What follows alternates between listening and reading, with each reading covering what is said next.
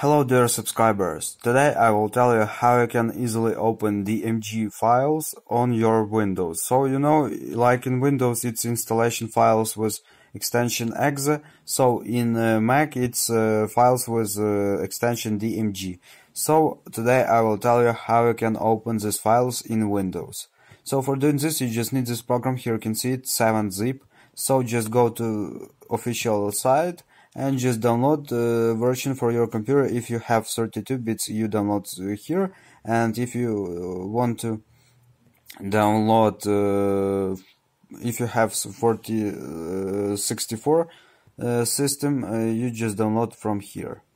So after you download it, you open your file manager and just go to file you want to open. So here it is, my file.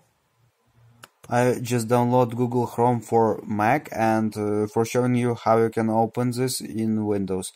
So here right click on this file you choose, just right click on it, and here you choose 7-zip. Here you can see our programs that we successfully installed, and you choose open archive. So just 2 clicks, and here you can see that we successfully open our archive.